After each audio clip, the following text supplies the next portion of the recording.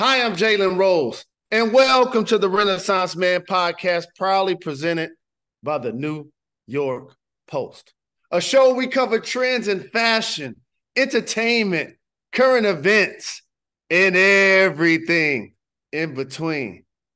My next guest is an Oscar award-winning rapper, songwriter, producer, actor, and entrepreneur who's a trailblazer of Southern hip hop as we celebrated turning 50, and undoubtedly one of the most influential figures in the game. Now he can add author to his resume because he has a new memoir out called Chronicles of the Juiceman, which tells the story of his come up in the Southern rap scene and a rise to fame in the legendary group 3-6 Mafia. He teamed up with hip hop journalist Soren Baker to bring his memoir to life, and is available right now anywhere you buy books. It is my honor to welcome the incredibly talented Juicy J to the show. What up, though, my brother? What's up, man? I'm good, man. How about yourself? Good, good. I appreciate you taking the time. I'm a huge fan.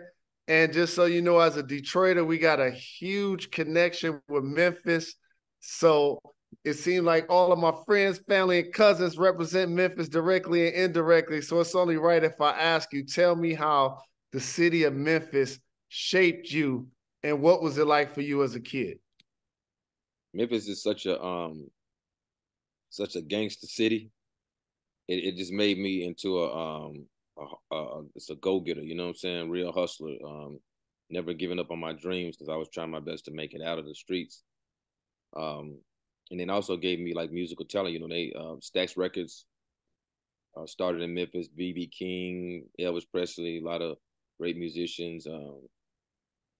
So just overall with all that, with the blues, the sound of the blues, Beale Street, all that, the influence. Here I am, Juicy J, you know what I'm saying? Just when I was growing up, I always used to listen to a lot of artists from Stax Records and try to follow in their footsteps. Like Isaac Hayes is one of my favorites. The legendary Isaac Hayes. There's Yeah. a lot of platinum plaques, a lot of gold records on the wall. So tell me, when did you know that you wanted to be into music? I probably was like I could have been 6 or 7, or maybe 10. I used to watch this TV show called Sha Na Na. Oh. Yeah. And I was influenced by the TV show. And that's what made me want to be in music. I wanted to be a producer and a singer, songwriter, kind of like just like Isaac Hayes and Barry White. And when I first heard the Sugar Hill Gang, that's what got me interested in rap. But like I say before then, I was always one. Ever since I watched Sha Na Na, I just wanted to be this producer, musician. That was my love. And because you're part of one of the greatest, most legendary groups of all time, I want to drill down on something that represents rap music and hip hop to the fullest. You mentioned Isaac Hayes. You mentioned B.B. King. Just talk about their influence on Memphis. Man, they got a lot of influence on Memphis. B.B. King, I believe they still got that restaurant down there. He had a restaurant down there. I actually seen him perform live. Rest in peace. Wow. At his restaurant. Wow.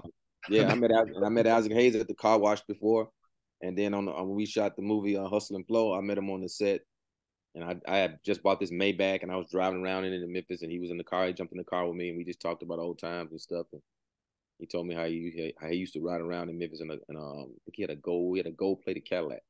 Mm. And for the youngsters out there that may or may not know, please align us with the origin of the group, the members of the group, and how you came up with the name. We all came up with the name. Lord Infamous. He was like the lead rapper of the group. He was doing we was doing a record. He was rapping. He said the 666 thugs, and we took that word 666 and just came up with 666 Mafia. Me, Paul, and Lord Infamous, and we was like the first group. Like we was the first members of the group. Me, Paul, and Lord Infamous, the first members of the group of 666 Mafia. And then we pulled in a bunch of other people, and it was like 20 people in the group. And then we sized it down to 6 people, and then that was like the original, like Gangsta Boo, Koopsta, Crunchy Black, Mm. and me and Paul and Lord Infamous. So it was 6 people in the group. So it was 666 Mafia, and then we got a lot of doors slammed in our face because people was like, Mm. "Oh, that's the devil, that's this, that's that. Y'all guys are crazy." So we Wow. had to change it to 36 Mafia. We didn't really have to change it, but I Right. felt like we should have changed it because we was trying to do something bigger than just be underground. We wanted to dominate the underground and take it all the way up to take it up a notch. So we changed it to 36 Mafia, and here we are. For every entertainer, for every athlete, for every artist, there's a moment and likely a song. What record, when you guys were in studio, did you hear and know this is what's going to help take us to the next level? Um, Miss a lot of those songs. I mean, we had a lot of great records. I would say, as far as like our biggest song, I would say "Stay Fly" because it was um it was like a club record, and then it was still kind of more like radio friendly too. They could play it on the radio too, and it was super catchy. I mean, like "Stay Fly."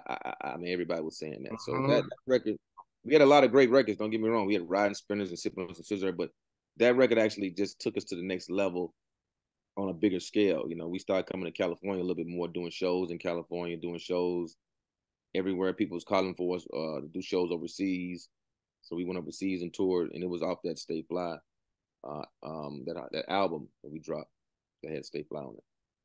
Most And you guys have a crazy stage show. I've seen you guys perform multiple times. yeah. Can you, for our audience, enlighten them one of your favorite memories of being on tour? Wow, man. We've had so many. I would say what was very different for me is when we went to Japan. And Mm. like, everybody they was speaking in, their language. And then when Slava and Knob came on, we dropped the song. They knew all the words. They didn't know too much English, but they knew all the words to Slava and Knob. They were saying the words in English and everything. I was shocked. I was like, wow. And the whole club went crazy. And this was in Japan. And this could have been probably like 2008 maybe, Mm-hmm. when I was over there. That's And crazy. yeah, that was shocking to me. That I was blown away by that. I was like, wow. What other artists or performers have you guys been on a bill with, and all of a sudden got a chance to meet them, watch them perform, and knew, wow, we've arrived? What you mean, like be like featured with? Yep. Like other people that was on shows with you, got other groups, other acts that all of a sudden you like, wait a minute, they fans of ours? They know our name? Man, that's pretty much everybody we done been around. Oh. Like back in the day, we used to do like little radio promo shows with Destiny Child. Mm. And I remember Kelly Rowland was telling me that she was like, "Hey, I love your music. I love y'all music." And I was, I was shocked, to see an R&B group. They said they like 36 Mafia. You know what I'm saying? This is way back in the day. This was when Destiny Child was first getting started. And stuff like that would shock me though when I hear R&B singers say, even like 112, they was like, "Man, we love y'all music" and stuff like that. I was shocked. I didn't just, I didn't think everybody listened to 36 Mafia. Because that stuff was real super underground. No doubt. It wasn't on the radio that much, and back in the day, a lot of people didn't embrace it as much. It was just like straight underground music. But UGK, Pimp C, Bun B, they embraced us. They were like, "Man, we love y'all music. With y'all music, stuff like that was just it was cool. Even like Outkast, you know what I'm No. saying? Outkast, big, Outkast always been this big crossover group. Mm. And back in the day, it was just like super huge. And when they had reached out for one of our members in the group, Gangsta Boo, to rap on one of their songs, we was shocked. We was like, wow, man, that's dope, because we were just underground. Right. We may have maybe one record that got a little bit of radio play and a little radio play in Atlanta, Memphis, and that pretty much was it. Maybe Mississippi, Arkansas, but we wasn't no big national group till we came out with, like, I would say Stay Fly really just took us to the next level. Absolutely. And But that's what artists to me miss nowadays is you guys were able to stay true to your voice, stay true to your sound, stay true to your audience. And then all of a sudden, mainstream had to come to you, not the other way around. Yeah. And I remember when Hustle and Flow was out, and I appreciated the shine that Memphis got in so many ways. And then all of a sudden, you guys hit record, won an Oscar. You got an Oscar. Talk about that period of your life when you were part of that movie, and all of a sudden you standing on stage winning one of the most coveted awards in the history of entertainment. Man, I want to say, man, like it's still amazing right now. You know what I mean? We had one of the most longest Oscar parties of all time when we lived in LA. And, rest in peace to John Singleton for reaching out to us, and Craig Brewer. You know, shout out to Craig Brewer from Memphis, Tennessee. He wrote and directed the movie. John Singleton produced the movie. We was the first people they reached out to do music in the movie. And man, like I knew something was gonna be special about the movie, and we did our thing on it. We wrote a few songs on there, and one of them got nominated, and we ended up performing and winning. God is great, man. It's a blessing, man. Like your dreams do come true, bro. Like real. Like whatever you dream and whatever you work hard for, it's gonna come No true. question. And you guys are really talented and disciplined in order for it to happen by staying true to your sound. I have to ask you, and rest in peace to legend John Singleton. I'm glad you brought him up. What do you remember most about the longest Oscar party that's ever taken place? Playboy Mansion. The parties at the Playboy Mansion, man. Been there, been there. Yeah, that's some wild stuff, man. You know about it. Some wild. Woo. Such great That's what's up. man. That's Such what's great up. time. Yeah. And also, like memories like that for those who may or may not know, and I talked about it in the introduction, you have your memoir coming out right now, and congratulations. Yes. As a fellow author, I know there's so many things personally, professionally, that we keep on the inside. And at some point, we feel like this is the time that I want to share my story. So why now do you feel like it was your chance, your time to share your story? You know, I really never put a timing on it because I always wanted to write a book maybe like a couple of years ago. And we went actually, me and my manager, we went shopping around different companies, and we just ran into you know, my homeboy Soren Bake. I've been knowing him for years. He helped me write the book, and then we made all the connections through him, and everything just came together, man. So here it is. You know, it never was like a timeline. Like I got to write my movie when I'm this, you know, this age or this year. That I just did it, and it's what's weird. It came out, you know, this year. Just came out September 5th. You know, 50 year of hip hop, Mm-hmm. which I wasn't even paying attention. I don't even, you know, I don't know when hip hop was created or when it's, you know what I mean? I know it was around like in the late 80s, 70s, late 70s or whatever. But, you know, I don't really think about stuff like that. I just felt like, as you know, we was writing a book. I was dealing with a lot. As I was writing the book. My mom had got cancer. She passed away. I was still writing the book in tears. And it just came out, you know, this year. So everything just kind of came together, really. Wasn't a plan. Chronicles of the Juiceman, and I want to applaud you, my brother, because as somebody that lost his mother the last couple of years, I heard the pain when you said I was crying and writing the book.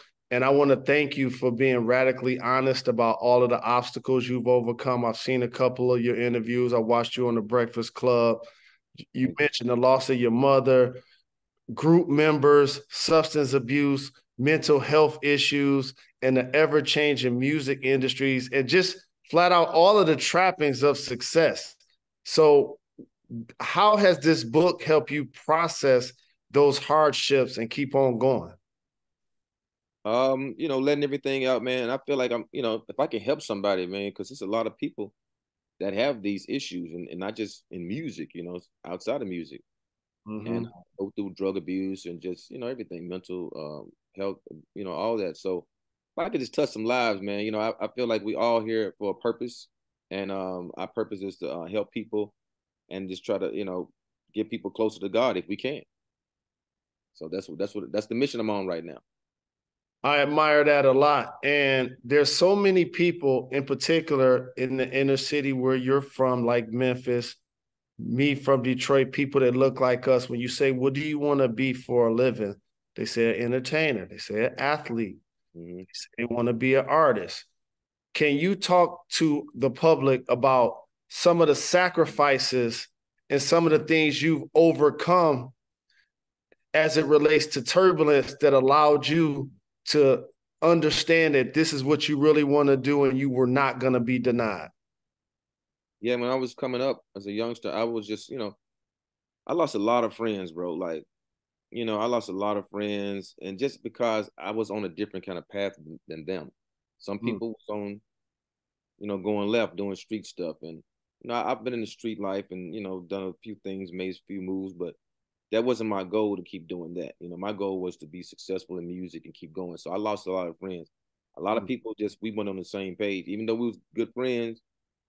We just went on the same page, and different things too. Like even investing in myself. Like I sold my car for studio time back in the day. You have to Mm. invest in yourself. You have to have patience. And, I worked a real job too. I know what it feels like to catch a bus or walk from home to work and back and punch a clock. I understand the whole process. So you got to really try to stay focused. Some people let themselves go. I never really let myself go.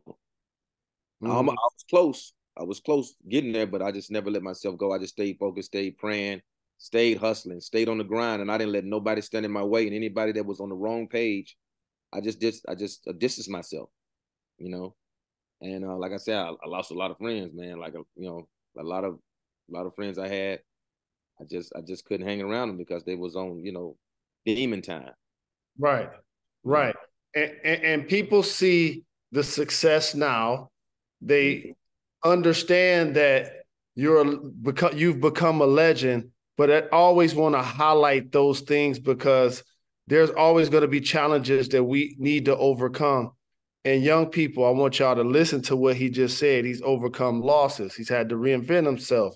He's continued to work hard and be disciplined for his goals to happen. So I got to ask you, Juiceman, because not many people can come on this show and just have plaques on plaques on plaques on the wall. So I got to ask you, what are some of those plaques you got hanging up on the wall? Man, I got all kinds of stuff. I got bands that make a dance. I got records I produced because I think it's a Young Buck album back there. I mean, that's just some of my stuff. And I got plaques. Man, I can go for days, man. I got plaques everywhere, man. I got plaques all on the wall over here. Just here. It's just so many plaques, man. God has been great. I've been staying focused, man. Just staying focused, and I've been working. And every time I turn around, I get a new plaque in the mail. I get plaques with the big S. So Exactly. that's what it's all about, man. Motivate people, man. Keeping it moving and Absolutely. motivate. And as we talk about motivation, it's only right I have to ask you this. Can you please name your top 5 Southern rap artists? Project Pat, number Mm. 1. Andre 3000, number 2. Hmm. Um. Jeez, man, so many, man. Lil Wayne. Mm. Um. Bun B.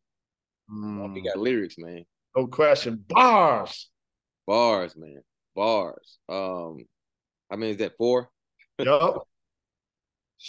Uh, man, it's so many. Let me see. Ti. Ooh. Ti. That's that list. I'm glad you just did that because as you were telling me that list, I was thinking that list can stand up to anybody anywhere at any time. Yeah. We're gonna have to revisit that because that Southern list can stand up to anybody anytime. So that also has me thinking like if somebody was going to Memphis, getting introduced to Memphis, can you please give them some of the lingo, some of the places they would go eat? Like, give us a snapshot of Memphis for those that hope to visit one day. Oh yeah, man. There's a lot of places out there, man. They got Interstate Barbecue. They got Jack Purtle's. Man, they got man, they got so many. They got Gus Fried Chicken Spot, Mm-hmm. um, Rendezvous. Um, And there's so many places out there, man. There's so many places. Maybe this is What? a city, man. Just be careful. Keep your strap on you. You know? No doubt, no doubt. And also, I have to ask you as a veteran. I love John Morant. I got a chance to interview him after he had his initial meeting with Commissioner Silver. We know he had a little turbulence since then, but I Yeah. already know Lil Bro gonna be back this year, all NBA, and Memphis about to be one of the top teams in the West and contending. And a lot of people was talking about the influence of music because a couple of the songs he was dancing to was NBA YoungBoy. What do you feel about the impact and the influence of music on your audience and on the culture? I mean, music is everything. It's in movies, it's in sports, it's in everything, man. I mean, even weddings, they playing rap music at weddings now. You know, I keep hearing player anthem weddings and stuff. But I mean, I think everybody their own person, man. I mean, like we all make mistakes in life, man. You know what I'm saying? We can't hold it against anybody, man. Like he did what he did. He made some mistakes. He's a young guy. You know, when I was around his age, I made so many mistakes. I probably made more than him. Preach. So Preach. I don't think we should throw anybody underneath the bus or even try to judge. I think we should just pray for our brother Yep. and keep moving forward. You know, I think everything gonna be okay. I totally agree. And don't be surprised if we see each other at a Grizzlies game this year or two, because I'm definitely going to get down there to go represent my little bro when he get back from his suspension. And I So, also have to ask you this. As we celebrate 50 years of hip hop, which started in 1973, and the reason why I know is that's the year I actually was born. And I just see Nas turn 50 as well. yeah. What are your hopes for the future of hip hop? My hopes for the future. I just hope we can do some. I mean, I hear a lot of people trying to be like each other and trying to sound like it. I hope we can do some different things. You know, like somebody be original with their style and not even worry about what somebody else is doing. Just do whatever comes to mind. You know, I feel like now we need to have some. It's a little bit different stuff. You know, different sounding beats, different sounding flows, stuff like that. That's all. Because you know, when I was coming up with 3 6 Mafia, we called our album Mystic Styles when our first album because we all had different kind of styles. I didn't want to be like Lord of us didn't want to be like me. You know, we all had our different styles, and I think that what made us stick out because we had our thing. Like when you sing Juicy J, you sing Juicy J. When you sing Lord of us, you know, you sing Lord of us. You knew who stood out because that's Lord of us. He does that triplet flow. The Juicy J, he got the choppy flow. You know, Paul has his flow. Gangsta Boo, Crunchy. We all had our different styles, and I feel like these days, you know, a lot of music don't sound too different. A lot of it sounds the same, which is Right. cool. You know, I still love it. But I mean, I'm just waiting to hear what somebody else got. If somebody else gonna bring something different to the table, then I'm willing to listen. You know, No I like doubt. You yeah, earned the right to say that because you're a writer, you're a yeah, producer, you've yeah, worked on all sides of the game. And you're a seasoned veteran. And that's what's going to allow the space to continue to grow that creativity. yep. Before I let you get out of here, Juicy J, I have a rapid fire segment called Gone in 60 Seconds. You ready to do this? Let's get it. Who is someone that you have not collaborated with that you still hope to in the future? Lady Gaga. I got two. Lady Gaga and Adele. I have to hit up my guy Rich Paul. We need to make that happen. That'd be dope. Yeah. That would be cool. Which album or single that you've worked on that you're actually the most proud of? Ooh, which album was? I would say I mean, it's a lot of stuff that I'm proud of from 3 6 Mafia. But as far as like my solo stuff, the way Bands That Make a Dance, the Stay Trippy album, that was a great album. It was a great experience for me. How I came up with that song, and you know, I didn't think nobody was gonna dig me as a solo artist. I wasn't even really just trying to be a solo artist. I was just really just trying to keep the 3 6 Mafia name and the whole vibe rolling, and it happened, man. Like overnight, damn near. You know, I woke up and all of a sudden the song was #1. It was underground. It hadn't been in the hadn't even been on the radio nowhere like worldwide, but Atlanta was playing like crazy, and it popped in the charts, and it was underground. It wasn't even on. That was before streaming. It wasn't even on Apple Music or nothing like that. Well, Apple. Apple. That's when we get to download We had to buy. Yep. It wasn't even on there, no CDs, none of that stuff. It was just like mixtapes, you know, in the street. And it blew up, and I worked on my album, and it went gold. It was crazy. It happened so fast. Also, please name one artist that you think has now and next. I would say a Yeet. Yeet. Yeet's dope. I think he has now, and I think he has next. I'm making sure y'all check that out. I'm gonna have to check him out. Where are you from? Give me a snapshot about who that is. I think he might be from LA. I don't know too much about him. I know, you know, he got dope music. His music is hard. I don't know too much about his background, but his music is really dope.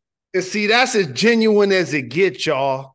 Being a fan of the artist, keep his ear to the street, understanding who's got now and who's got next.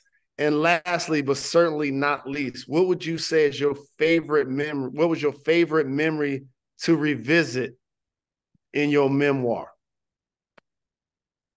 My favorite memory to revisit. I would say when we won the Oscar, we went to Prince's house. Oh, you got to give us a Prince story. You got to tell that story. Well, this is funny because he had a party, and we pulled up. We're like, hey, we just won an Oscar. We're trying to get in Prince party, Oscar party. He said no, and I didn't really care, man. It was just the idea. I was like, man, Prince just, I didn't even see him. Somebody came out. They talked to us, and they went back in and asked him, could we come in? And he said no. They said, hey, man, Prince said y'all can't come in. But I was just like, I grew up listening to Prince, and I'm a big fan of Prince. Like I wanted to be like Prince, like he was like one of my first, after Shana Na, like Prince is like, oh, this dude can play piano, guitar. I want to be just like Prince. Right. I didn't even care, man. I just felt like, oh man, Prince just turned us down. I thought it was funny, Right. I would love to relive that moment, because if I could relive that moment, man, if I can get the second time to do that, I would get out the car and be like, hold up, man, that, I'm going inside. Letting that in. We won tonight also. Yeah, I got to at least get a picture, man. You know what I'm saying? No doubt. Chronicles of the Juiceman out right now. Juicy J, legendary 3-6 Mafia, Oscar-winning rapper, songwriter, producer, actor, and entrepreneur. Much love, my brother, and continued success. Appreciate it, man. Thank you. Same to you, man. You know what I'm saying? You still out here. We still out here OGs doing it. Thank you, family. Appreciate that.